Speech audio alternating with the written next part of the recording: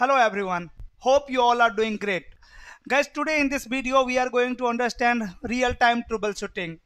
See, I have two switch 1 and switch 2. In my rack I have connected switch 1 and switch 2 together with 4 links 0/19 to 0/22.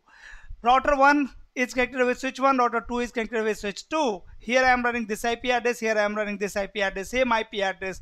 This interface belongs to VLAN 1, this interface belongs to VLAN 1, right? There are by default VLAN. I have not configured any VLAN. What configuration I did here? I have bundled these all linked together, right? Here we have one logical link P1, here I have logical link P2. On P1 and P2, suppose here also P1. On this logical link I am running STP. Which STP? I am running RSTP, Rapid Spanning Tree Protocol. Fine, but problem is router 1 is not able to ping router 2, or router 2 is not able to ping router 1. So what will be the troubleshooting step? How you will troubleshoot? Maybe there is problem with ether channel, maybe there is problem with RSTP, right? Or maybe something else. Okay, so let me show you. First of all, I have access of router 1, router 2, switch 1 and switch 2. Here you can see I have access of my router. This is my router 1. Here let me show you the IP configuration. So IP interface brief. You can see on F0/0 I am running this IP address. Right, line protocol and status both are up. In the same way on router 2 also, if you want to verify IP, you can verify. So IP interface brief, exclude and assign. Fine, here you can see on switch, this is my switch 1. Here you can check. So spanning tree summary, right? By running this command you can check which type of spanning tree I am running over here. Rapid PVST mode, right? Rapid per VLAN spanning tree protocol is running on switch 1 and on switch 2 also. So spanning tree summary, here you can see I am running what? RSTP protocol. Okay, and if you will run so spanning tree command on switch 1, so spanning tree, you can see a spanning tree is running on two link, right? On this link and on this logical link. This is port channel, this is the link, this is the port where I have connected my router 1, and this is the port channel 1 between switch 1 and switch 2. Okay, on the router number 2 also you can verify. So spanning tree, I am running RPVST on channel group and on physical interface which is connected with my router. Now if you will check from router, I am not able to ping 10.1.1.2 from here. Okay, ping is not working. So now I need to troubleshoot it, that why ping is not working between router 1 and router 2. So guys, first of all, as you are able to see here, I am running our PVST over here and we have one port channel. So first of all, I will check the protocol of this port channel is up or not. How we can check it? So interface P1, port channel 1. So you are able to see here port channel 1 is up, line protocol is also up, it's showing you connected. Fine, on switch number 2 also, so interface P1. Okay, port channel is 1, port channel 1 is up, protocol is also up, it's connected, right? So everything is fine, port channel status is up. Here you can see mode is full duplex. Okay, now the next thing that you need to check over here is how many interfaces are there in port channel 1. For that, what command you will run? So ether channel summary, and you can see in port channel 1 we have 4 ports 0/90 to 0/20. Let me do same thing on switch number 2 also. So ether channel summary. Okay, here also it's fine. Yes or no? Yes. So next thing that you will check is so ether channel. You know, if you will put question mark, you can see here you can run command protocol. This is real devices, right? So that's why you are getting these all option, right? On packet tracer you will not get these all option, right? So let me check protocol, that which protocols I am running on switch 1. Okay, on mode, right? That means a static ether channel. On switch number 2 also definitely I am using on mode, that's why port channel is up. So ether channel protocol, here also you can see on mode, right? Now next thing is, so ether channel detailed, right? Or anything else, let me check here. Yes, you can define the channel group number as well directly here. Let me check, run this command, put question mark, and here also you can use detailed command if you want to check the detailed information of channel group 1.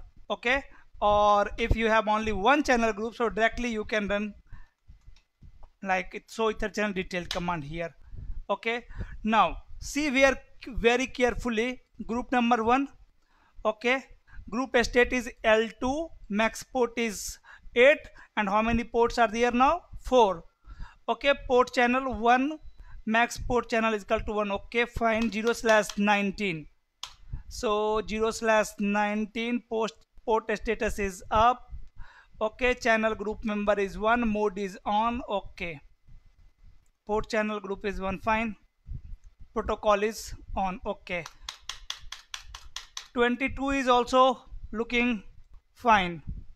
21 is also looking fine, right? 22 is also looking fine, yes or no?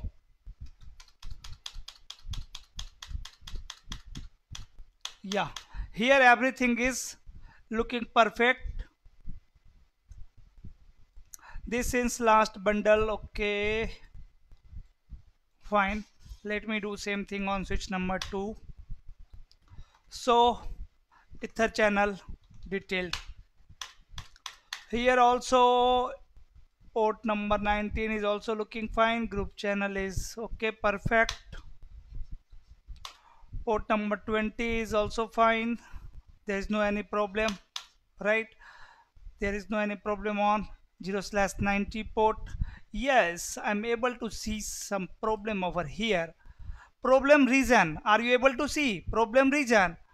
Trunk mode of 0/19 is access, and 0/19 is, sorry, 0/21 is access, and 0/19 is, dynamic. Okay, so this is the problem, here is problem, right? On switch number 1 also, let me verify that this problem is showing there or not. On switch number 1, on 0/21, where is 0/21 port? Here it is. No, here it's not showing me any error. Yes, but on switch number 2 I am able to see the problem region. Problem region is what? Trunk mode of 0/21 is access, and 0/19 is what? Dynamic. So this is the problem, yes or no? Let me check trunk here. So interface trunk, there is no any trunk. Let me run this command on switch number 1 as well. So interface trunk, so interface trunk. Okay, but there is problem with which port? 0/19 and 0/21. So let me check manually both ports status. Interface, so interface F 0/19, and here I need to put switch port as well, say switch port. Okay, administrative mode is what? Dynamic auto, fine. Let me check which one. 21, this one is by default, right? On 21, yes, here you can see it is static access. As you know, to form ether channel, administrative mode must match, right? But here you can see it's mismatch. On switch number 1 also, let me verify it. So interface F0/19 switch port. Here it is dynamic auto, okay, and on 0/21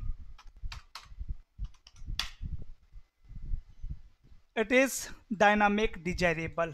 Okay, so what I need to do here, I need to configure it as dynamic auto, or I can configure what, dynamic auto on switch number 2 on F0/19. We have two options to fix it, right? What is happening, what is the problem is very simple. This port is configured as dynamic desirable, and this port is configured as static access. So either I can configure both interface, this interface and this interface, as static auto, or we can configure both as dynamic. Dynamic desirable is here, that means dynamic auto, we can configure dynamic auto, so that this link will become what, trunk. Okay, now what I am going to do, I am going to fix it. So let me take you on switch number 1 again here, and on switch number 1 go to interface F0/21. Here I need to tell switch port mode dynamic auto. This is default. Let me do same thing on switch number 2 as well. Config T interface F0/21. Say switch port mode dynamic auto. Got it? Now if you will run commands, so ether channel detailed, so ether channel detailed.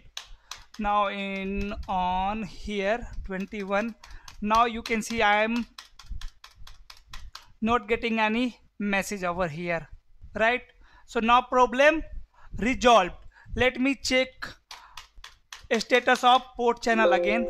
So interface P1, yeah, protocol is up and status is also up.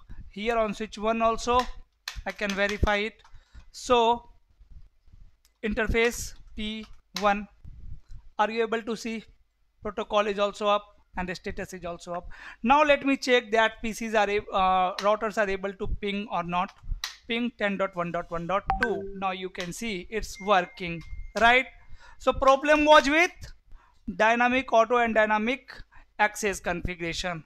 Okay, so this was the troubleshooting step. If you will get problem, right? Suppose if you are a network engineer and between switches you have engineer have configured ether channel, but communication is not happening because sometime due to high CPU utilization, automatically your protocol will erased from the router or switches, right?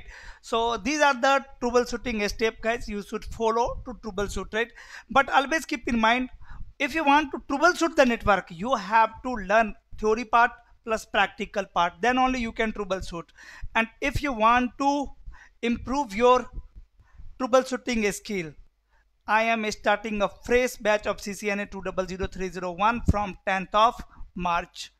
If you will enroll for the training, right, what you will get, you will learn each and every topics of CCNA plus CCNP both, right? Guys, this name of this batch is CCNA 200301, but here I have put some topic of CCNP as well, right? Means this is a customized training. This customized training will make you perfect for network troubleshooting, right? And it will help you to get CCNA certified, to get CCNP certified, right? To get job in top MNC company, right? To grow your professional life, to hike your salary, right? And if you are fresher and if you are thinking that my resume is not getting shortlisted, definitely after with this training, definitely you will get benefit, right? Your resume will easily selected in top MNC company, right? So that's why I am promising a remarkable improvement in technical skill. So if you are interested, please enroll yourself. We have only few seats left, right? But I am damn sure if you will enroll, then at the last, after 45 days, you will be able to see a remarkable improvement in your technical skill. Suppose now your technical skill is here, right? So, and companies are looking for engineer who is here, right? Companies are looking for engineer who have knowledge of this level, right? But this training will take you here, right? So if you want job in this company without interview, you can consider, right? Like there is no any interview, easily you can apply in a company and definitely you will get job. But definitely there is some, right, you know, some term and condition.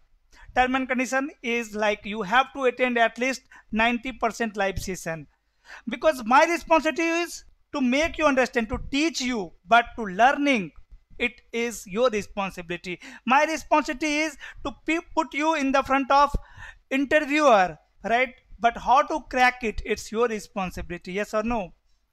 So okay, that's all for today, guys. If you like this video, if you have learned something from this video, please hit on like button.